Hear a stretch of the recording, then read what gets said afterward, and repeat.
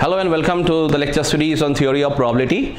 In the last class, we have discussed the concept of fundamental principle with some numericals on that. Now today we will be discussing the concept of permutation. Okay.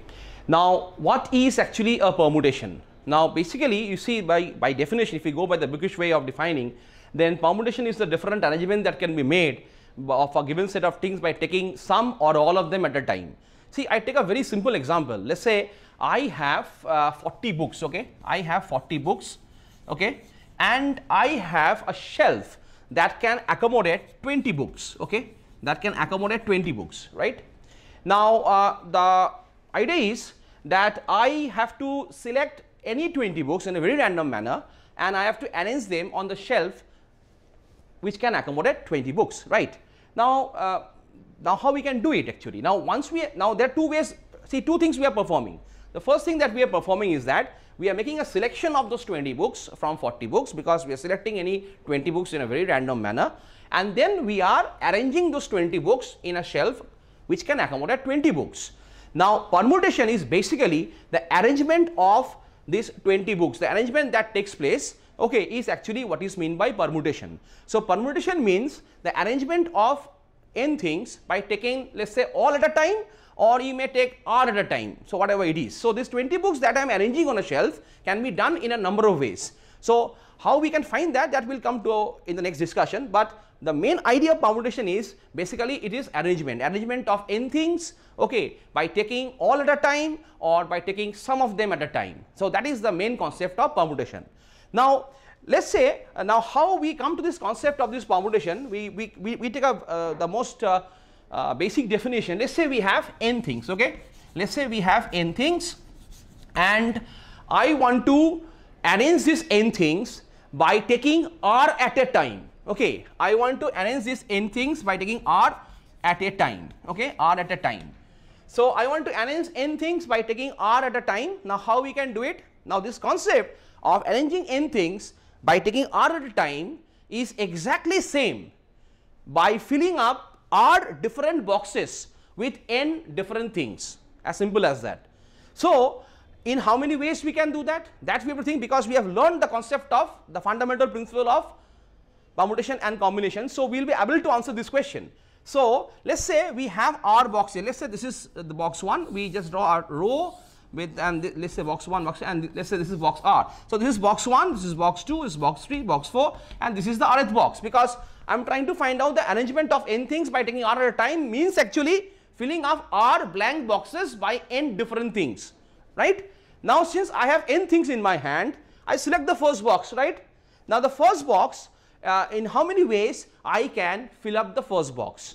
Now, I can fill up the first box in n ways because I have n things in my hand. So, I can fill up the first box in n ways, right? Now, once I fill up the first box in n ways, okay, so before filling up the second box, I have how many things in my hand? I have n minus 1 things in my hand, n minus 1 thing, because one of the thing has been inserted in the box 1. So, I have n minus 1 things in my hand by which I can fill up the second box. So, by the previous logic, once again, I can fill up the second box in n minus 1 ways, right? So, I can fill up the second box in n minus 1 ways, I can fill up the first box in n ways. Now, my question is, then in how many ways I can fill up the first two boxes with n things? Now, that is the question. Now, that will come exactly using the multiplication rule of permutation, right? So, you see, you can fill up the first box in n ways that I have told you, and you can fill up the second box in n minus 1 ways. Now, you see, what is happening is, now I am asking the question, then how many ways you can fill up both the boxes, that is box 1 and box 2. And that is very simple. Why? Because you have filled up the first box in n ways. Now, for each one of those n ways of filling up the first box, there are n minus 1 ways of filling up the second box.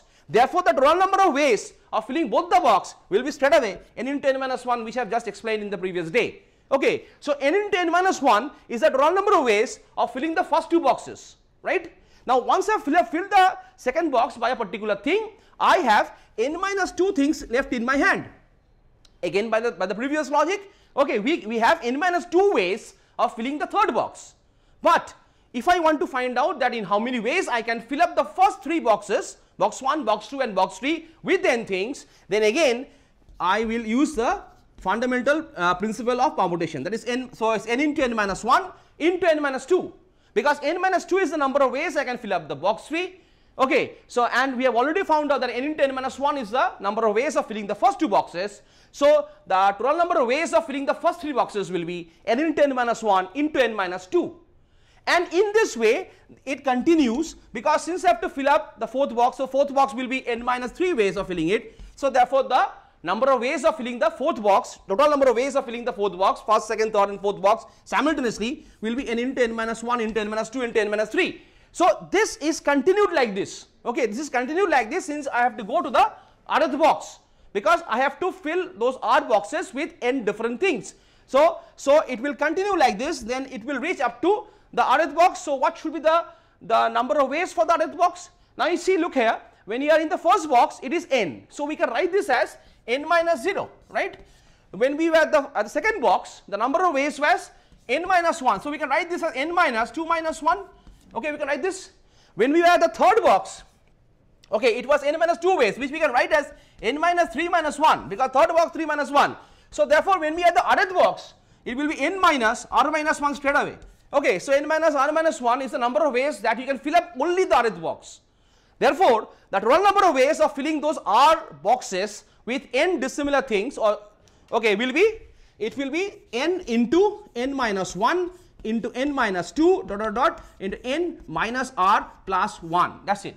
So this is actually the total number of ways by which you can arrange n things by taking r at a time, which is exactly the same concept of filling up r different boxes with n things. So this n into n minus 1 into n minus 2 into n minus r plus 1 is actually denoted by a symbol which we all know, it is NPR. It is called NPR. NPR. P stands for the word permutation. So NPR actually symbolically means the number of ways of arranging n things by taking r at a time. So this is your NPR, right? Now this is a case where r was said to be less than or equal to n. This is a case, obviously r is less than or equal to n, r cannot be more than n. But it at times r can be equal to n. That means I may be interested of arranging n things by taking all at a time. Okay, I may be interested in finding that. So in that case, so what I do is that if I put r equal to n, if I put r equal to n in this result, I will basically get the number of ways of arranging n things by taking all at a time. Okay, so in place of r, if I put n, because NPR was coming out to be n into n minus 1 into n minus 2 dot dot dot n minus r plus 1. So if I want to find an arrangement of arranging n things by taking all at a time, I put r equal to n. I simply put r equal to n, right? If I put r equal to n, then my symbol becomes npn, and that results into this n into n minus 1 into n minus 2, and you put r equal to n minus n cancels is 1. So that means it turns out to be the product of the first n natural numbers, because n is a natural number here, so which we normally denote by the symbol factorial n. So npn happens to be factorial n. So that means factorial n in permutation means the number of ways of arranging n things by taking all n at a time, or all of them at a time, npn, which is factorial n. Okay, npr means the number of ways of arranging n things by taking r at a time. Okay. Now since npn is factorial n, which I have just now told as factorial notation, there is a way of writing this npr. We can write this npr in the factorial notation. Okay, so we have told that is factorial n is turning out to be npn, that is factorial n stands for the number of ways of arranging n things by taking all n at a time. Now can we write this npr in terms of the factorial notation? Because we have just now found out npr is coming out to be this n into n minus 1 into n minus 2 dot dot n minus r plus 1. Now this can be written in the factorial notation easily. How we can write it? Because we can write this as equal to, see, we can write this as n factorial divided by n minus r factorial. we can write this as n factorial by n minus r factorial. Okay, as per the factorial notation, the product of the first n natural number. So if you cancel this n minus r factorial from the numerator denominator of n factorial, you will be left with n into n minus 1 into n minus 2 up to n minus r plus 1. So what happens eventually is that my NPR stands out to be something like this. So my NPR becomes equal to n factorial by n minus r factorial. That is the formula that we use to calculate or find out the number of ways of arranging n things by taking r at a time, which is factorial n divided by n minus r factorial. Now some two particular cases that might arise, which I should say, that is, if I put, say, case 1, if I put, say, r equal to 0, what happens? If I put r equal to 0, my left hand side is np0 and my right hand side is n factorial by n factorial. So n factorial cancels and I get this. So therefore, a point to be noted that np0 is always equal to 1. That is the number of ways of arranging n things by not taking any one of them at a time. So obviously there is only one way you can do it, and that is that's why np0 is coming out to be 1. Second thing is a very interesting thing actually. The second one which I am going to say here is very interesting, that if I put r equal to n over here, if I put r equal to n instead of putting r equal to 0, if I now put r equal, because r can be n, so in that case we get npn to be equal to n factorial by 0 factorial. You see, n factorial by 0 factorial. Now npn we know is equal to factorial, and just now we have proved it. Npn is factorial n. So that means, so this implies that n factorial will be equal to n factorial by 0 factorial, right? So n factorial cancels and this gives a result that 0 factorial is 1. 0 factorial though has no meaning, but still for we assume factorial 0 to be equal to 1 for further calculation. So these are the two results that we easily get, okay, from the concept of this NPR, which says that number of ways of arranging n things by taking r at a time. So np0 is 1 and factorial 0 is equal to 1. So this is all for today. In the next class we will be going into the concept of restricted permutations. Thank you.